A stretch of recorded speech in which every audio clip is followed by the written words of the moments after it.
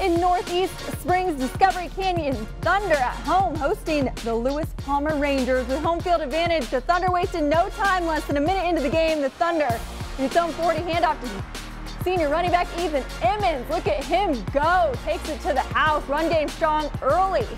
Late in the first, Thunder QB Luke O'Connell finds an empty hole for the easy 6. DC goes up 14-0. The Rangers with a big play in the second, though. 66-yard pass completed to Luke DeLange for the touchdown. Discovery Canyon comes out on top. Final score 29-21.